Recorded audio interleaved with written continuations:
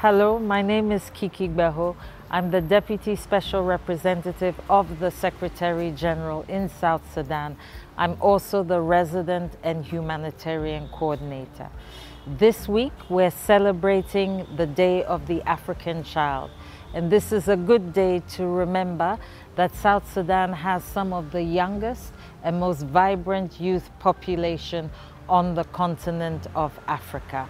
Unfortunately, 2.8 million of these young people are not in school. They do not have access to the right to education, and over half of them are girls.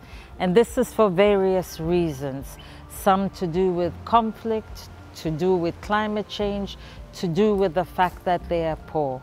Some of this is due to the fact that they've been displaced by conflict and by other climate-related actions, also because they've been recruited into armed services, or some of the girls have been married at an early age. This is a risk not just to the young people, but also to the nation, because they are the future. And for those children who are lucky enough to be in school, some of them have teachers with insufficient education. Some of them are in school under a tree or with insufficient infrastructure.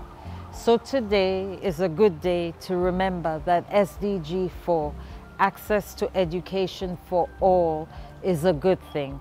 And so as the United Nations, we recommit ourselves to ensure that education is a right for all South Sudan's children, because today's children are tomorrow's leaders, leaders who will ensure that South Sudan becomes a peaceful and stable nation where no one, least of all its children, are left behind.